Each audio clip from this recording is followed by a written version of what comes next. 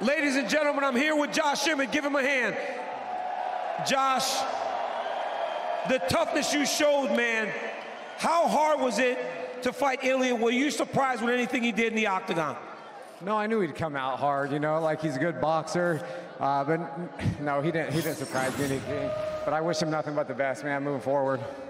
What's next for you, Josh? I don't know. We're going to talk to the coaches, talk to the UFC, and see what's next, man. So, thanks, Jacksonville. Appreciate you guys. Hope everyone enjoyed it so I couldn't get the job done. That was an amazing performance. Your toughness is a sight to behold. Ladies and gentlemen, give it up for Josh Emmett.